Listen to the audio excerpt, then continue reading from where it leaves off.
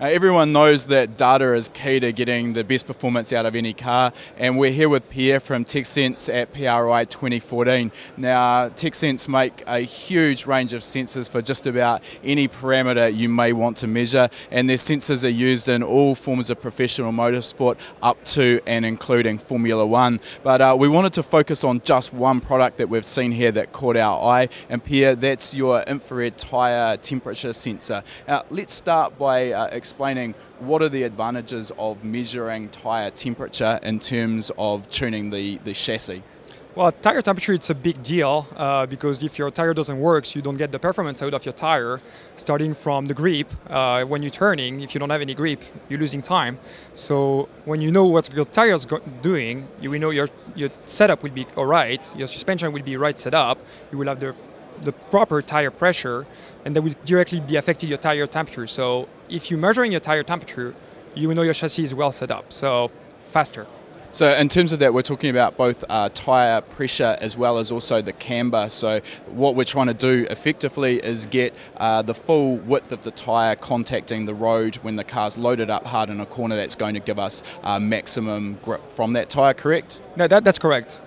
Now, traditionally, that's been done with a manual tyre pyro when the car comes back into the pits. Now, of course, that gives the tyre a lot of time to cool down on that in-lap, and we're not really seeing the true temperature of that tyre when it's loaded up in a corner. So the infrared tyre temperature sensor, we get that data straight into the data logger, and we can see what the tyre temperature is doing as the car's going around the track. Now, Talk to us about how we're getting that data in terms of how do you get the data for the tyre temperature across the width of the tyre?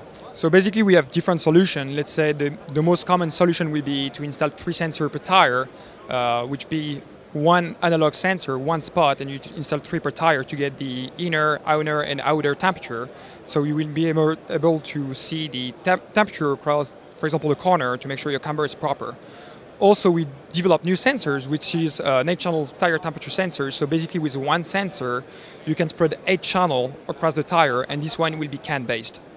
Okay, so typically those sensors you're talking about, when you've got an array of 3 sensors per corner, those were sending that data via an analog voltage, and now you've gone to CAN, that's what you're saying? Yeah, exactly. When you're using like three sensors with per tire, which be analog, you send 3 analog into your Motec system or other brand, and when you're using the 8-channel, that would be through CAN stream. Yeah.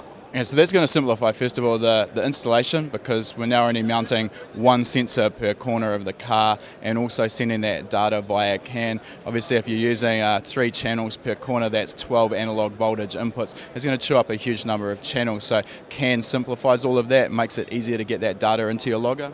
Yeah, that's correct. I mean, it's like easier to integrate because you have less wiring. The bracket is smaller, and if you have like smaller bracket, it's also lighter. So you're saving easy installation and actually weight into the car.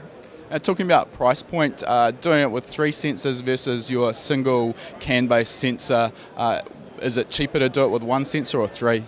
Well, if you're talking price point, that will be cheaper to go with the multi-channel because it just makes sense. We try to make interest about the multi-channel. More data you get is not because you will pay more. So if you're talking about 3 times a single spot, you will be running at probably $1,500 per corner, US dollar.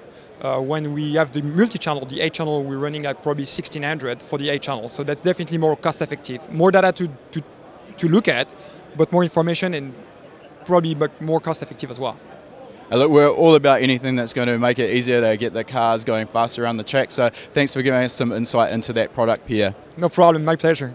For online tuning courses, visit learntotune.com.